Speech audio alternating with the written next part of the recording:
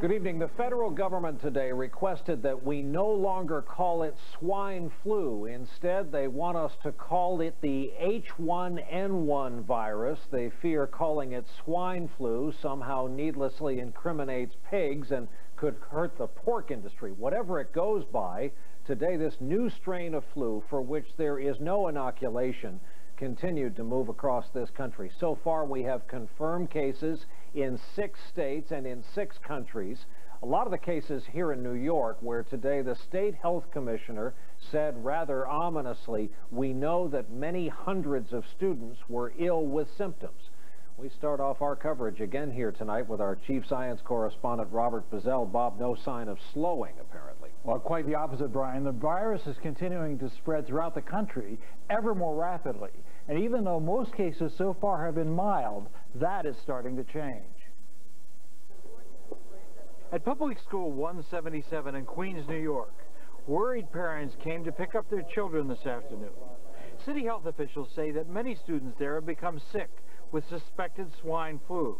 This is the 3rd city school to be closed because of the disease. When I found out that the school was going to close, I started freaking out. Officials say the virus has spread among hundreds of people in New York, most but not all mild cases.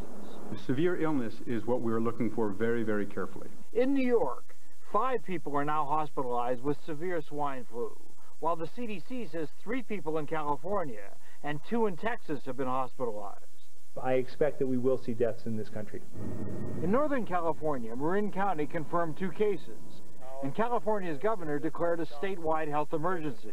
Today I'm issuing an emergency proclamation. In the Midwest, a student at Notre Dame has been diagnosed with swine flu, adding Indiana to the list of affected states. At Atlanta's Hartsfield Airport, some passengers were wearing masks for their flights, although health officials say they have little value.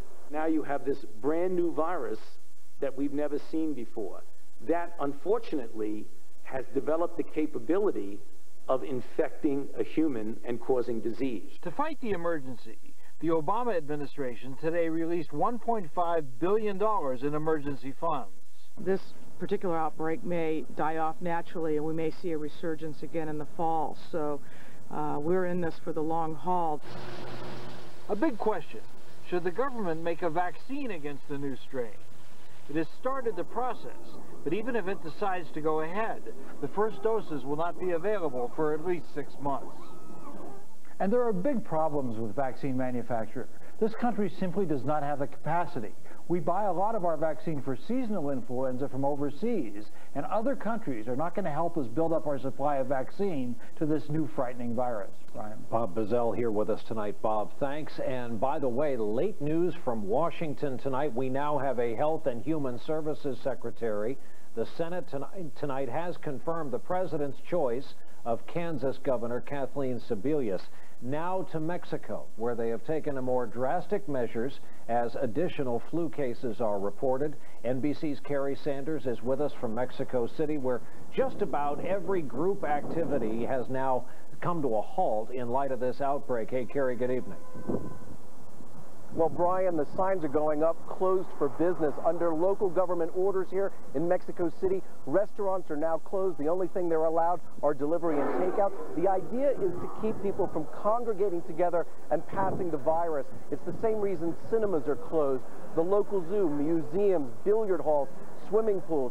The idea is to keep people away from contact. It's estimated it's costing Mexico $57 million a day in lost economic activity. At the same time today, Princess Cruise Line, Carnival Cruise Line, Royal Caribbean canceled their ports of call in Mexico. This as tourists continue to try to get out, and British tour operators are canceling their flights into Cancun. Meantime, health officials say confirmed the 4-year-old little boy whose sample confirmed swine flu in this country. His name is Edgar Hernandez. They confirmed that he lives in Veracruz, about 12 miles from the largest pig farm in this country. It's joint owned by Virginia-based Smithfield Farms and a Mexico company. Today, Smithfield said that there is no clinical evidence that the swine flu is on that farm, and they say they're working with Mexican health authorities. Fortunately, Brian, that 4-year-old little boy recovered and is doing just fine. All right, Carrie Sanders in Mexico City. Carrie, as you know, we have a camera crew in that town believed to be the epicenter of this. We'll have that report for you tomorrow night.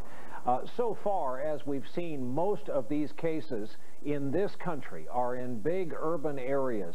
But if it comes down to it, this could be a town-by-town, hand-to-hand fight against this new strain of flu. It may come down to the contingency planning of the good people in individual towns across the country. We learned tonight how one town is preparing from NBC's Janet Shamlian.